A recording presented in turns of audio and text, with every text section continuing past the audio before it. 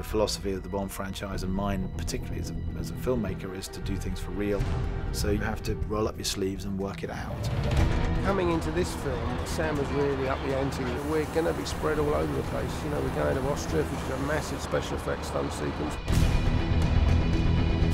It's something that hasn't been done before, where we have 3 cars and planes. I think it's going to be a great scene, and the audience is going to love it.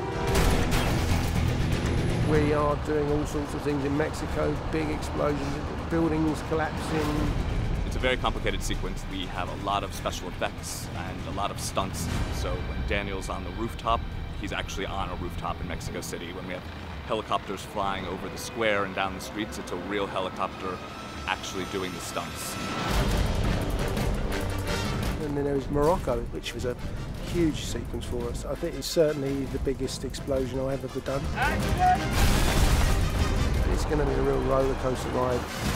The tradition for Bond is always real stunts, real action, real explosions. There's nothing made in a computer, and that remains the case here. And so the ultimate goal is the kind of excitement, visceral excitement, you can only get from live stunts.